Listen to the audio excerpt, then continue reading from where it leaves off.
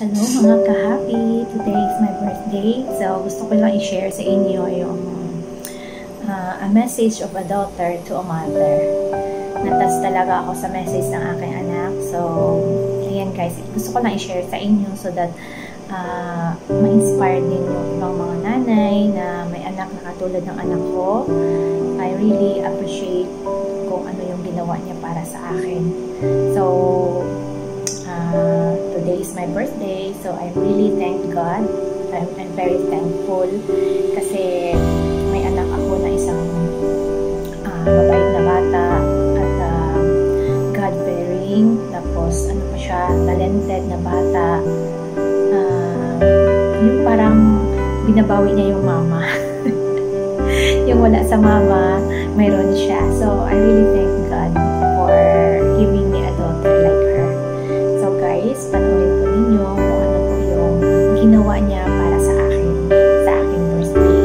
It's a really very touching message para sa akin. Naiyak talaga ako kanina umaga nung pagising ko, tapos na-open ko yung message niya, yung video niya. So, very touching message talaga. So, thank God. I will give all the glory and honor belongs to Him, to our God, kasi siya nagbigay sa akin ng ating buhay. So, thank God for what He has done in my life, for His protection, sa kalusugan na binigay niya sa akin. I'm almost 9 years here in Saudi Arabia. So, I'm very thankful because God is really so good all the time in my life. God always preserve my life, protect my life sa lahat-lahat ng mga dangers dito sa Saudi. Thank you so much. Thank you talaga kay God. At sa aking family, I really thank God for having a family na napaka-supportive and then God-fearing family. Thank you so much sa aking family dito sa Jeddah. Thank you so much. Nandyan palagi kayo para sa akin. So guys, watch niyo po yung video ng aking anak na ginawa para sa aking kaarawan ngayon. Kaya mga ka-happy, shout out sa inyong lahat dyan. Thank you so much for supporting my channel. Thank you so much. God bless everyone and sana let's enjoy life being a vlogger. Enjoy lang po natin. So sa mga kasabay ko na nag-birthday ngayong araw, happy birthday din sa inyo. God bless and more blessings to come. And sana magiging blessed years ngayong year na 2021. So God bless everyone and don't forget, always thank God and always ask guidance from Him kasi wala tayong magawa kung wala po yung Panginoon. Kaya mag-trust lang po tayo sa Kanya. Ano natin yung ating life sa Kanya. Let's commit our life unto Him and then let us serve God with all our hearts, with all our minds, with all our soul, body and soul. So, wala kasi tayong magawa pag wala ang Panginoon sa ating buhay. Kaya, let's commit our life unto God, okay? Kasi yung panahon natin ngayon,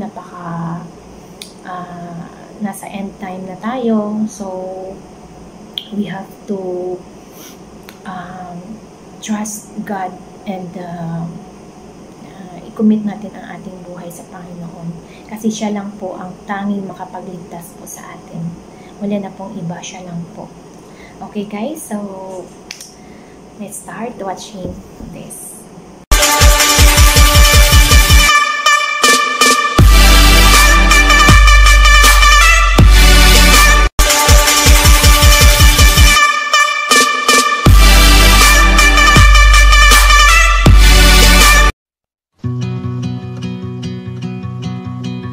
Princess Diana once said that a mother's arms are more comforting than anyone else's. Well, probably most of us will agree to this, but what if she's far away from you? When I was 2 years old, she left me with Papa to work in abroad. Imagine I was 2 years old that time, probably needing my mother's presence. I can only embrace her every 2 to 3 years after she left. It goes like this way until present. Until it came up with the idea that I am a papa's girl. Instead of learning some girly stuff, I learned how to ride a motorcycle at 7. Something like that will assume that the idea was right. But one thing for sure, I realized that in every angle of our lives, we are still yearning for a mother's comfort, and always will. Weeks or even a month with her is not enough to satisfy the longing that I felt. But seeing her enjoying and relaxing while she's here makes me feel enough to say that she's finally. Time passed so quickly that I set foot in my teenage years. You're probably curious to some things that a mother can only understand. When reality hits you, you need to explore and engage with other people's influences by yourself. Seeing her supporting what I am trying to achieve makes the dream possible. We're both fragile inside. That's possibly the reason why I rarely shared what I've been through. Because I don't want her to feel hurt when I tell those things. That's the time I learned how to be independent with my own feelings. To be honest, every time I tell her that I love her, my heart starts to feel soft and eyes starts to become teary, thinking that I may not be a perfect daughter because I also have shortcomings.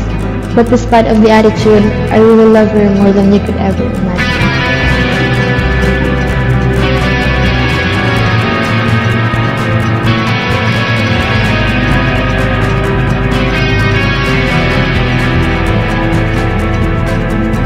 Hey Ma, guess what? You're really tough. You did all you could to make sure my life is good. Thank you for being a mother that I can listen with, a mother that I can share my colleague moments, and also a mother that prays for your safety every day. I know it's not enough to thank you, but everything you do will be paid off soon. But for now, Ma, we'll just keep on fighting as life goes on, even though this pandemic changed all the plans. But on your birthday, I hope and pray you can relax and worry nothing. See you soon!